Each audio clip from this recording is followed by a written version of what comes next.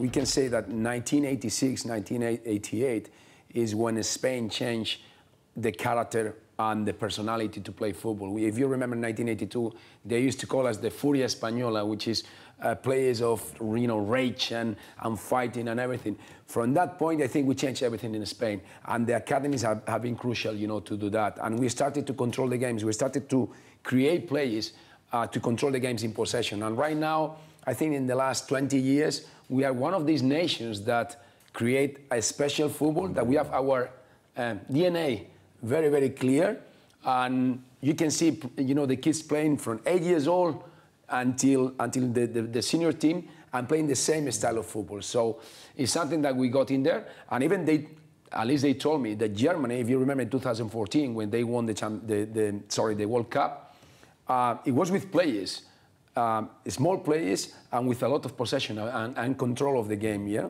And they've been in Spain watching all the academies and analyzing why Spain and how Spain would control the games and would play that kind of football of possession.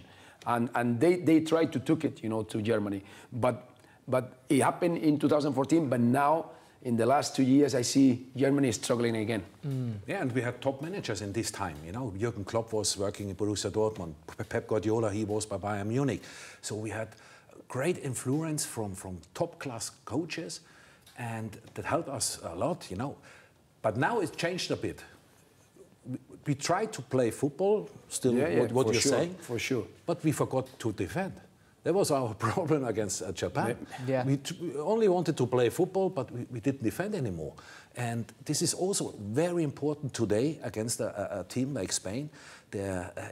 Sometimes you have to, just in your mind, hey, now we have to defend with everyone, not only with the back four, with everyone. And everyone has to, what normally an offensive player don't like, to work against the ball.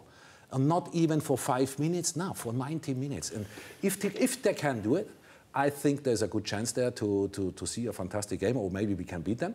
If we don't do it, we lose.